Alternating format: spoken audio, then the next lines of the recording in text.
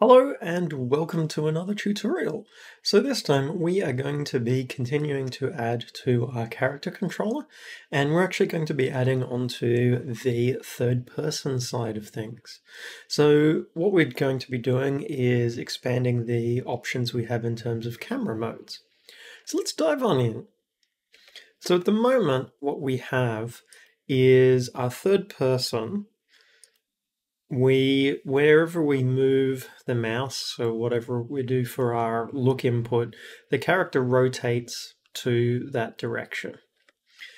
What I want to be able to support is that I can rotate essentially independently, but the character's movement is still based upon the camera direction. That's my goal here, is the camera I rotated independently, but I'm able to have it work where I then am looking in a particular direction. I might be looking at the character and then I move to the right and they actually do move based upon where I'd expect them to. So let's dive on in and start to expand this. So there's a few areas where we're going to need to make some changes. One of the ones is in the player character motor, we have camera mode options here. So we're going to add in third person, and in this case we've got camera rotates the avatar. This will be movement rotates avatar. So that's our new mode.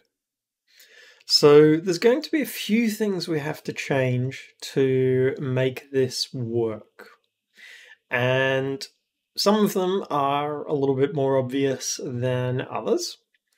One of the things that is a challenge actually is if we look at movement ground, we currently do the movement based upon our actual transform, which is great when we are always aligning it so that forward is, in terms of the correct direction there.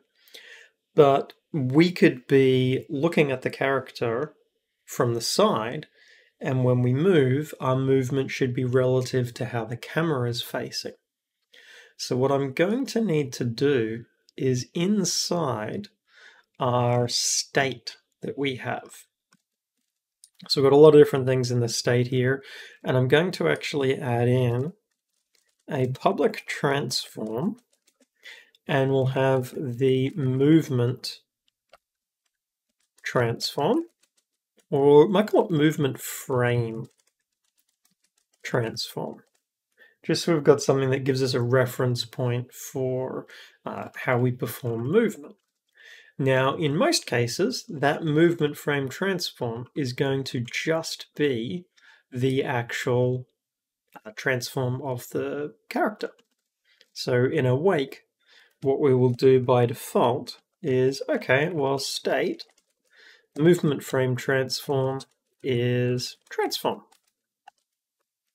So then our movement on the ground can go and say state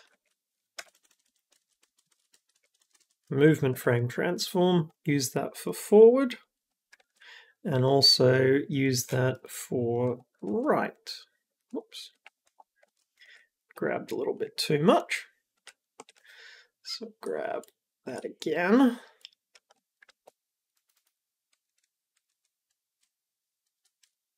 So, okay. That means our movement will be using the correct things, so that's good. So, okay, we've modified our ground movement. We have set up so that we can be setting that movement frame transform.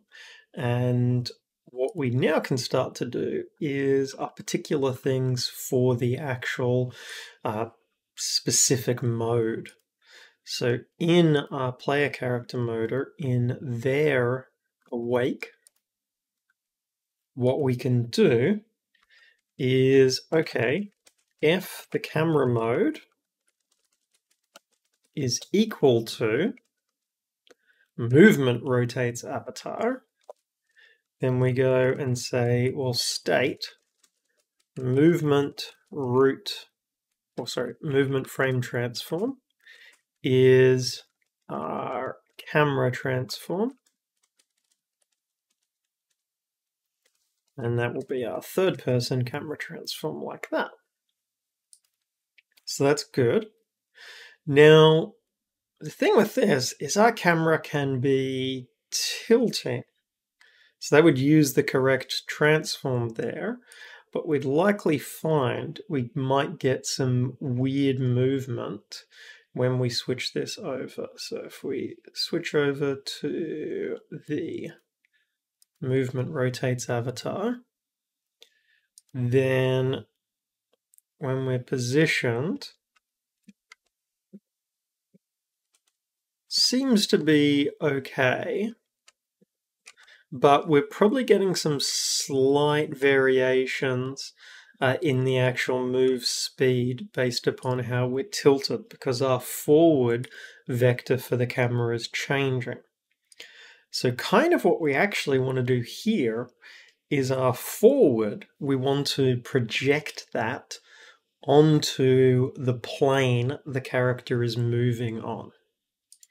So what I'm going to have is vector 3 forward vector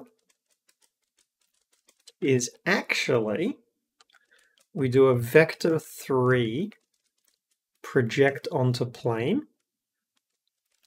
We'll use our movement frame transforms forward. We use our states up vector, so it's aligned properly. And then we normalize that. So that's going to give us a forward vector that is projected onto the plane we're moving on. So it's always going to be a consistent length. So we'll change that to forward vector. Then we have our side vector, which is going to be very similar. We project onto plane, but what we do is rather than being forward, we project right. We again use the up vector and normalized, and then this changes to side vector. So now that will work regardless of which way we're sort of oriented, and it will also guarantee that this vector is always of a unit length that's coming in. That's really important. Likely what would have happened, it would have been subtle, but we would have had a variation in speed happening depending upon how we were tilted, because that forward vector was going to be a different length, which would mean at times we would be potentially pushing into the ground, which wouldn't be good. So, okay, that should be working a little better there. We're setting the camera here, but because we have locked the camera essentially, what we find is we can't turn it anymore now. So we need a way of being able to actually turn the camera. Okay, so we want to get the tilting working. And this is actually the trickiest part with this, because so we've got our initial positioning of the camera and then we do have a regular updating. Now the way we currently work with the camera for third person is it is actually a child of the character that's moving. And that works great for the style of movement that we were doing originally. But for this, it actually makes it very difficult positioning it. So what actually tends to work best for this is F, the camera mode, is equal to our new one.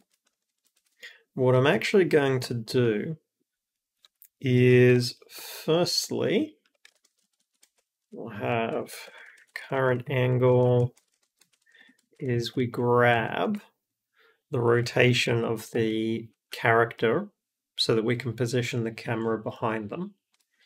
So we work out our local camera pos. And that's a new vector 3.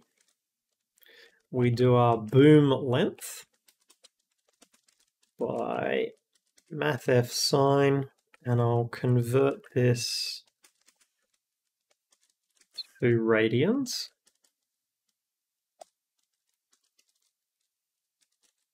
So we have that for our x value. we have the default height, and then we have our camera boom length by mathf cos of the current angle. So this will just get the initial positioning of it correct. So we just get that lined up nicely. So what I do is very similar to how I'm positioning the camera here. I would do my camera transform local position is equal to that local camera pos that I've set up. And then what I would do is I would actually detach that. So third person camera, we null out the parent. So it's now detached from it. And then when we are doing the updating of the camera position, that will actually change a little bit as well. So we have our update camera third person. So what I'm going to do is a bunch of this logic is going to be honestly just specific to each of the ones. So I'm going to actually move these into here, because what we do for this scenario is, okay, we kind of want to track, we've got this yaw delta, we need to actually be tracking our current yaw angle, because we need to cumulatively add to that. It makes it a little bit easier than trying to work with sort of instantaneous ones. So have current camera yaw, which will default to 0. So that looks good. So then down here, what we would do is current camera yaw plus equals, and we have our camera yaw delta, like that. Then we need to position the camera. So our current camera height,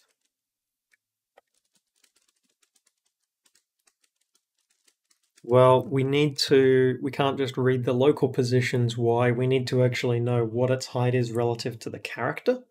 So what I'm going to actually have to do is I'm going to have to go and say camera transform dot position minus our transform position. So we've got a vector now that corresponds from essentially the avatar up to the camera. And I'm going to do a vector 3 dot dot of that with our states up vector. That gives us our actual height. So then we add to that our height delta. So again, I'm trying to avoid directly messing with Y values, things like that. That's fine here where it's something that's parented, or a child of the character, but for something like of this, that would actually be incorrect if we were on a different gravity. We want this to ideally be able to work with other gravities as close as possible. So, okay, we can then calculate our local camera pos, which what I can do is it's going to be fairly similar to our calculation that we were doing here. So I'm going to bring this down. So we'll add this in here. Now our current angle, we do that. So it's our current camera yaw. We have our current camera height, so that offset relative to it. So I've worked out the local position here. The only thing that I will add in is that the current camera height, we'll do a clamp, and we clamp that value between our camera boom min and camera boom max, just so we're not going over the actual limit there. That's good. We've got our position worked out here now. So what we would do is camera transform dot position is our transform dot position plus the local camera one. That should now enable us to be orbiting around again. So let's test that out. So we can, and whichever way camera's facing determines which way we move, but we're not aligning to that orientation yet. So that's okay, we can add that in. We only really want to do that if we're moving above a certain speed though. So if we're stationary, we're not going to do this, just to avoid sort of small errors causing weird behavior. So we'll check if our state and our last requested velocity, square magnitude of that is not 0, or not approximately 0, then our transform rotation, we do a quaternion look rotation, we give it the last requested velocity and our up vector, and that should be it. They should now correctly face the right direction when we tell them to move, which they do. Works for moving backwards, can move forwards, handles fine when we're moving over stuff. So we have our little character moving around quite nicely, and we want to check and make sure we haven't gone and broken everything. So we'll turn off third person and switch back to first. You can see that still works, so that's good. So we haven't broken first person mode. We'll check the other third person camera mode, make sure that that still works as well. Because again, easy to break stuff with this, but that is working exactly the way we would want it to. So it's good. We have our character controller now supporting slightly different movement modes here, which is good. And it gives us sort of a bit more flexibility in allowing people to select a camera mode that more fits how they actually like the movement. So different camera modes also allow you to experience the game slightly differently, but people are going to have preferences for, how they like the camera and the character to work. So this gives us a bit more in the way of options there with that, which is always good to have. So our new camera mode's going. Character is able to happily work with that. It works with the controller as well. So all of that is behaving perfectly. Mouse, keyboard, controller, no issues. So dive on in and experiment with this.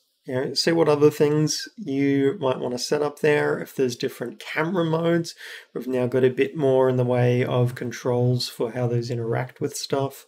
In particular, doing things like detaching the camera and stuff like that. But dive on in, see what you can create there, and see how you go. Thanks folks, I hope you found the video interesting and helpful. If you have, chuck in a like and subscribe, really helps out, it's really appreciated. If you're looking for the code for the project, there's a link to that in the description below. It is available up on GitHub. You can use it in any of your own projects, commercial or non-commercial ones. If you've got any questions or things you'd like to see added to it, chuck those in a comment below as well. And if you're trying to track down other videos, there is a searchable video archive that I have linked. And finally, if you're looking for other ways to support the channel, I do have a Patreon, and there's a link to that in the description below. But until next time, bye!